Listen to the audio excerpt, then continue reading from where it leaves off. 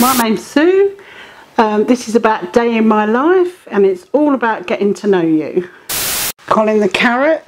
We make sure their beds are made and the bedroom's ready. If we know they're coming previously and we have time, we can find out a few of their interests.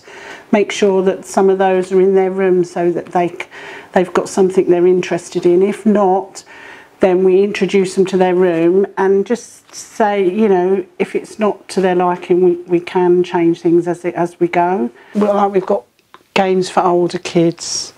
We've got baby toys. Obviously, they don't know us and we don't know them most of the times. And it's quite scary for them, but it's also scary for us as foster carers.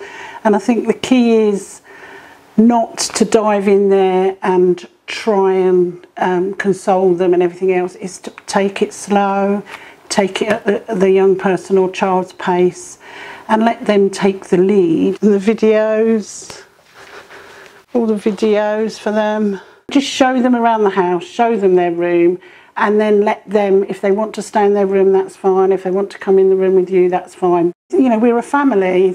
And that's what we do. We do what any other family do. Just because they're fostered is to make a difference.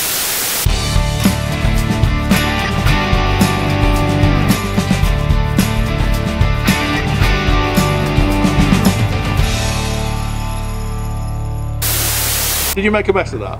Yeah, I did.